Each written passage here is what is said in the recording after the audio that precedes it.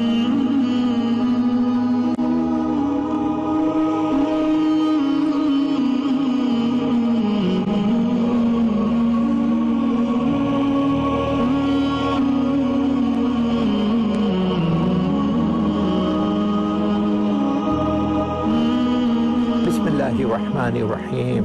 In the name of Allah, the Merciful, the Compassionate. All praises to Allah, the Creator of the universes and their Sustainer, the Provider of believers and unbelievers. And may His choicest blessings be on the seal of His prophets, the last of His messengers and His holy progeny.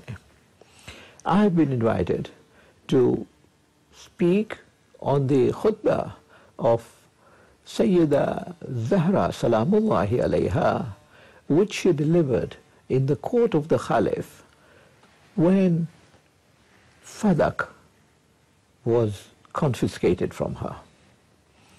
I say confiscated because no compensation was paid, was even considered. Well,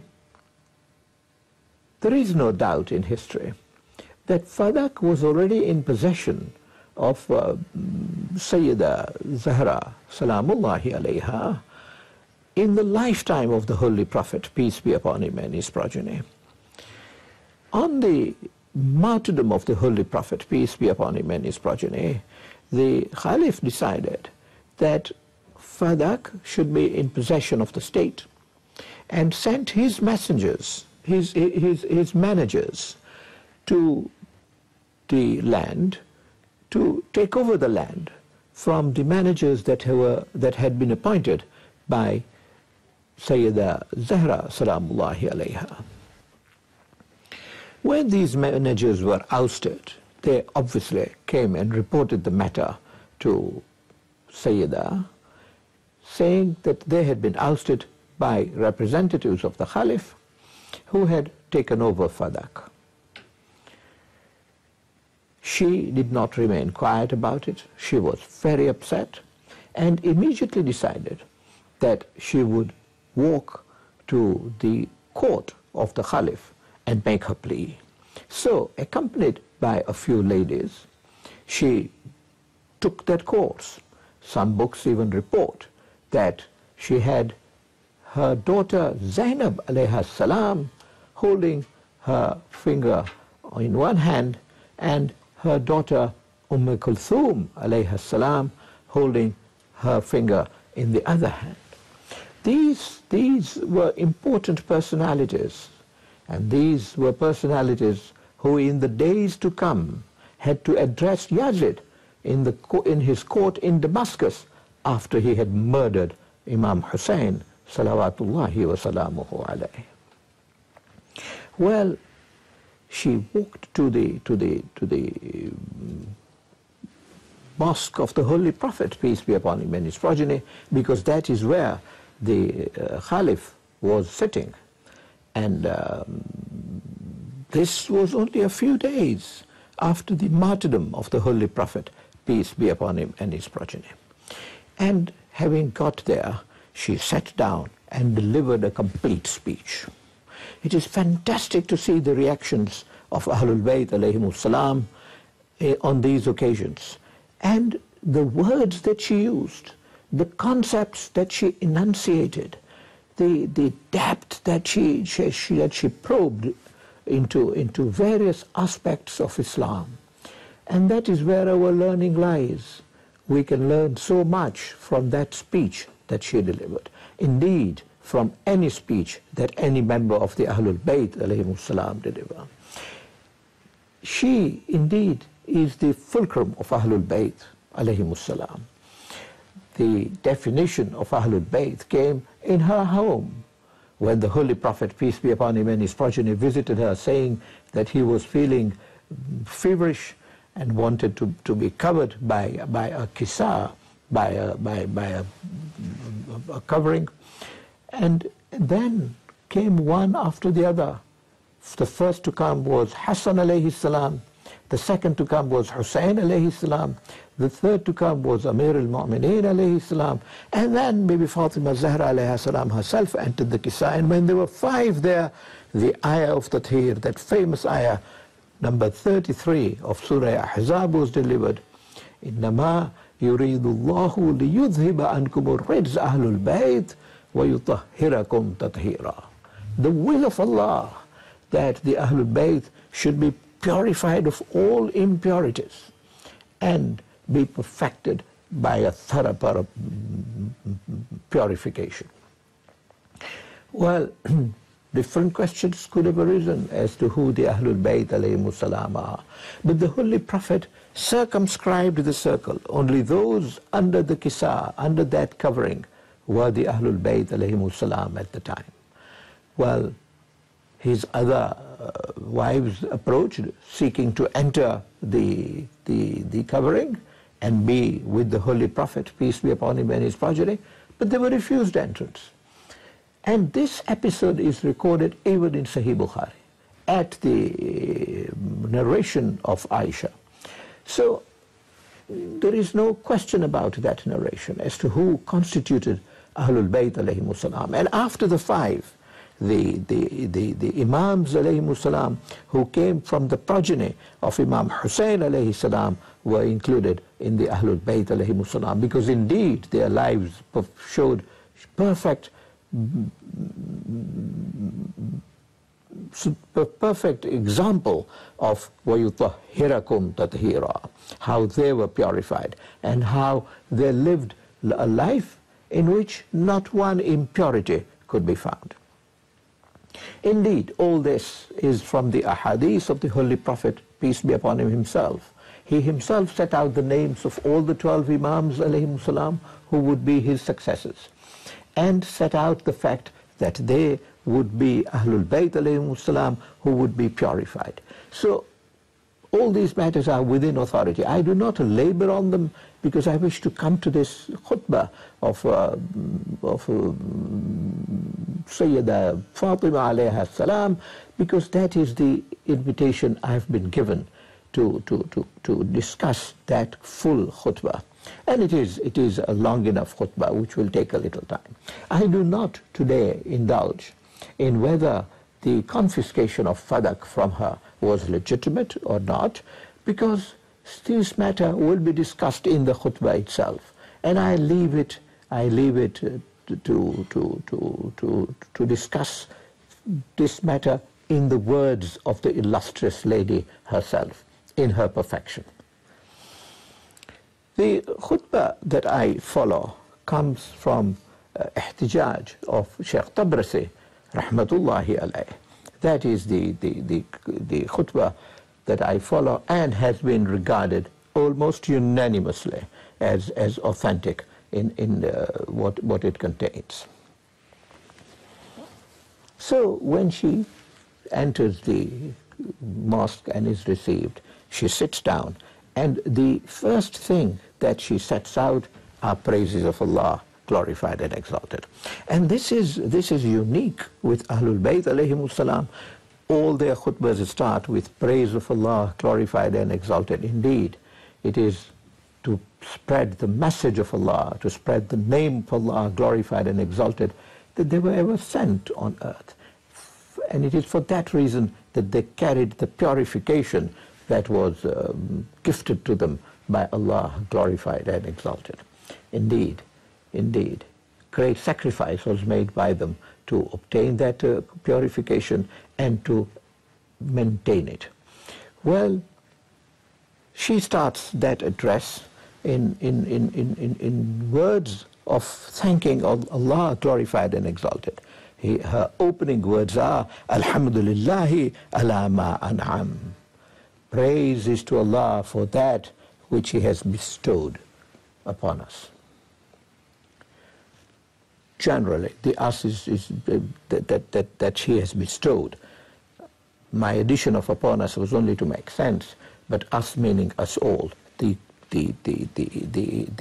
an'ama, the blessings of Allah are bestowed generally on all creatures. But it is significant that she starts the khutbah with praise of Allah.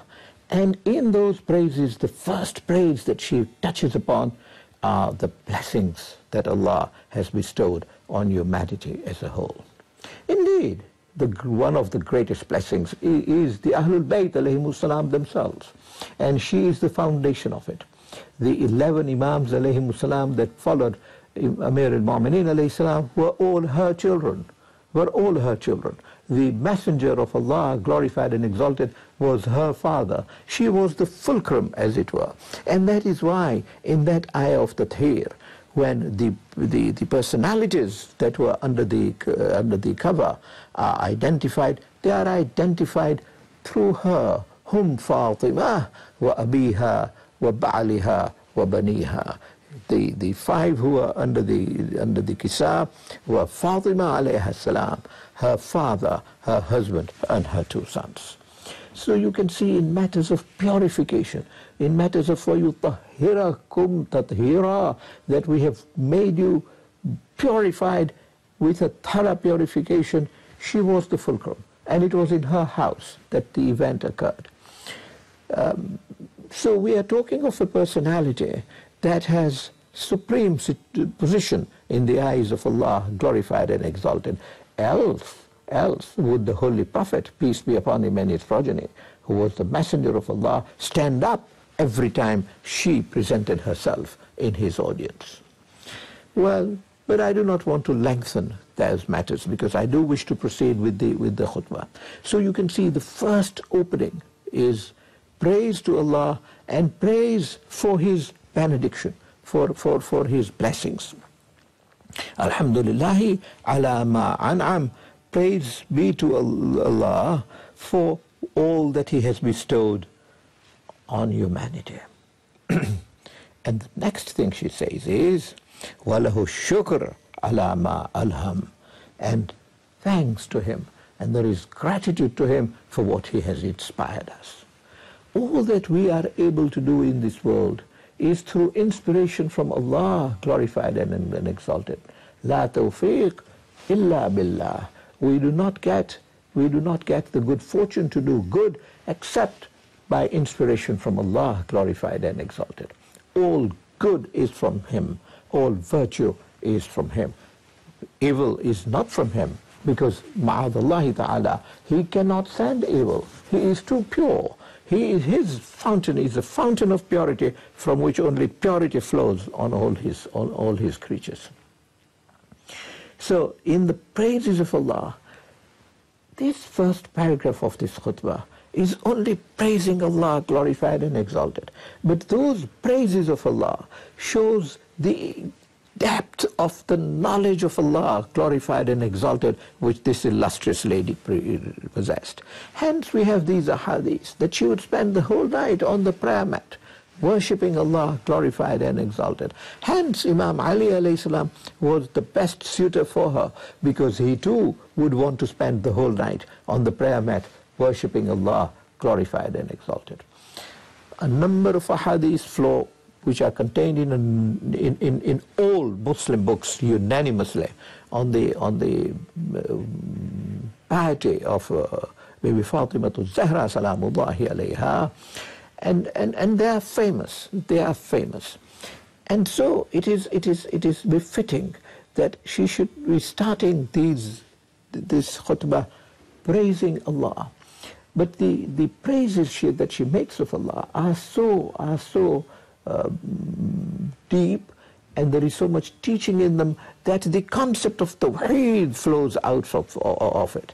And how she has been able to compress it in one paragraph is absolutely fantastic. But what is baffling is that this lady had just lost her illustrious father, may Allah's peace be upon the Holy Prophet and his progeny. And she was so disturbed, indeed, famous are her words, that she became so affected by the martyrdom of the Holy Prophet, peace be upon him and his progeny, and her physical loss of the Holy Prophet, peace be upon him and his progeny, that she said that if the midday would become midnight, the darkness it would spread was the state of her bereavement. So she was in that state in which she had just lost her father. She was in the state in which Imam Ali alayhi salam had just been arrested, and Khilafah was taken away from him. He had already been appointed a Khalif. People had already given allegiance to him, but that was all set aside, and a new Khalif came into office. And despite that situation, and it is not the Khilafah that mattered so much to Bibi Fatima Zahra salamullahi alayha, what was of significance was that Imam Ali to her was appointed by Allah, glorified and exalted, to succeed the Holy Prophet, peace be upon him, and his progeny. And that position was removed from the appointee of Allah, glorified and exalted. And despite that state, and despite the physical disabilities she sustained, because she had been assaulted when Amir al-Mu'mineen alayhi salam was arrested and taken away from his home, she was badly assaulted and even lost a baby. That is the background of the state in which this illustrious lady was. And yet, when she comes to make this address, it is not the piece of land that matters to her so much. She did not start with that at all. It is Allah, glorified and exalted. And to praise Allah, and in that state of mind, and this is the only reason why I set out the background of this state in which she was when she made this speech. Despite the fact that that was her condition at the prevailing time, she praises Allah in a way that is perhaps unparalleled in the various accounts of Allah, glorified and exalted. But she gives us a true picture of divinity, a true picture of Tawheed in these statements. And the first three opening statements, the first which we just looked at, Alhamdulillahi ala ma an'am, all praise to Allah for all that He has bestowed, and what is there that He has not bestowed. Glorified and exalted He is. And then the second sentence, Walahu shukr, there is praise for Him, but that is never enough. There is also thanks for Him, ala ma alham, for all the inspiration that He has given. Because all inspiration, ma tawfiq illa billah, all goodness, all inspiration comes from Allah. And the word she uses is alham, which is also in inspiration. So she thanks Allah for the inspiration. It is the inspiration from Allah, glorified and exalted, that enables us to do good. And that is the first thing that she thanks Allah. But it also gives us a clear picture that when she comes to make this speech, she has no earthly motives. She has no financial considerations in mind. What is in her mind is Allah, glorified and exalted, and nobody other than Him, nothing else other than His glory. And the third thanks is وَالثَّنَاءُ بِمَا قَدَمْ, and bima qaddam, and all praises to Him, all praises,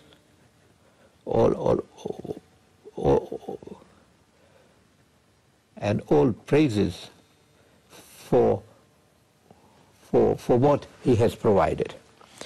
Bima qaddam, what He has provided in advance, as it were, before the earth was even created, before man was even sent on earth. His requirements were provided for by Allah, glorified and exalted. And He made sure that man would be able to live on the earth in a manner in which his necessities would be fulfilled. All those provisions that Allah made. For example, if we need air to breathe, then sufficient oxygen in the air for us to be able to breathe. We do not need carbon dioxide. That comes out. The plants have been created to absorb all the carbon dioxide. Our sustenance, our fruits that we need, our other food that we need to eat, all those provisions that Allah, glorified and exalted, made in advance, she says, وَالثَّنَاءُ بِمَا قَدَّمْ, and He be praised for that which He has provided. You can see that she deals with the praises of Allah in an exhaustive manner, and yet in such short sentences, and in such brevity. Such brevity can only be attained by a person who has depth of knowledge, so that words are chosen to express much more in fewer words. Well, it appears that this capacity of eloquence, this capacity to express things in such scholarship and such excellence is a special gift that Allah glorified and exalted has given to Ahlulbayt alayhimus salam. And this is a point that the fourth Imam alayhi salam, Imam Sajjad alayhi salam, makes in his speech in the court of Yazid. I will not digress into it, but this is a point he specifically makes. And one sees that illustrated in the first speech of a lady of that excellence in the court of a Khalif in the Islamic Commonwealth. Well, having said that, having set out those three praises of Allah, glorified and exalted, she proceeds to say, Min umumi ni'am ibtidaha. He created out of favors which were prevalent. Min umumi ni'am ibtidaha.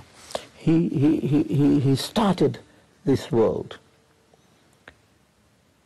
He created it all through favors which were already in existence. In other words, who would be able to tell us how this world was created other than those who knew how it was created, other than those who were indeed present when it was created? And this is their state. The Holy Prophet, peace be upon him, and his progeny says that أَوَّلُ مَا خَلَقَ اللَّهُ نُورِي. The first thing that Allah created was His light, was the light of the Holy Prophet, peace be upon him, and his progeny. And from that light, his Ahlulbayt alayhimus salam were immediately created. Well, so Bibi Zahra alayha salam knew exactly how the creation took place. And she's able to speak about it in confidence and in truthfulness. Indeed, truthfulness is not an issue, because the Holy Prophet, peace be upon him, and his progeny called her Siddiqa. Well, that is the truthful. So her level of veracity is at its peak. Indeed, she says, Min umumi ni'am ibtidaha.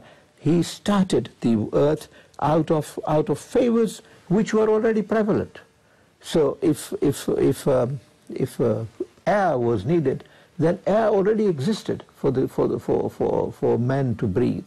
Oxygen already existed at that time, and all these requirements were already in place before man was brought on earth, and all the requirements for plants' survival were in existence before plants were brought onto the earth.